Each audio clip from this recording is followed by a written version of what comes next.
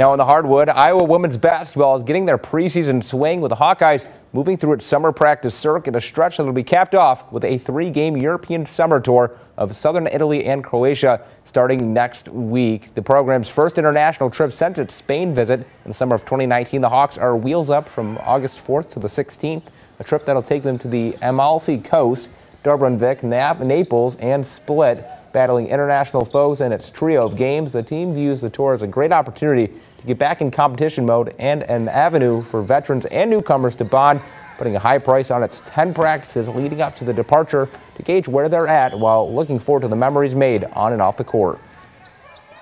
It's just really good bonding time. You know, we get to do a lot of fun things over there, so it's really good team chemistry building time for us over there in Europe. We have 3 games in 12 days.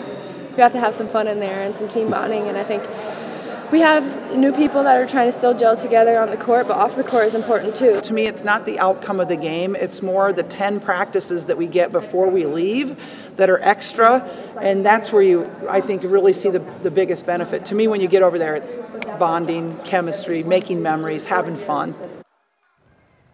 The Hawks' opponents and game times for the summer tour have yet to be determined.